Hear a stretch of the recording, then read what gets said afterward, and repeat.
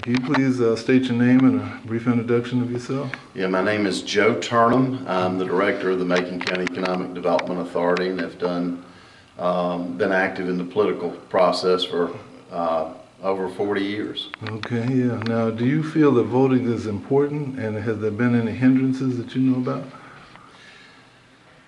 Voting is essential to our lives, to democracy.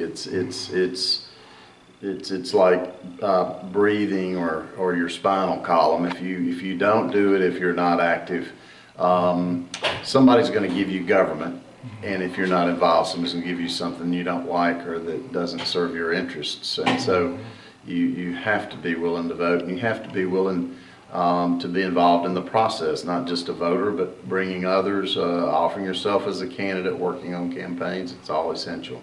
Okay, all right. Well, thank you so much. Absolutely.